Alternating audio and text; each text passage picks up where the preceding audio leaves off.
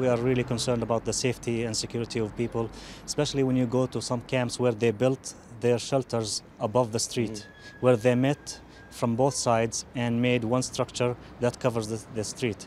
This is unhealthy, this is unsafe, and we always advocate for some kind of planning, or at least we work with the local representatives of refugees.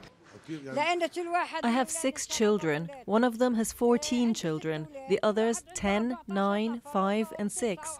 Our house is not enough.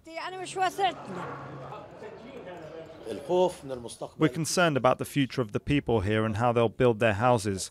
If they continue to build vertically, what would be the maximum extent they can reach?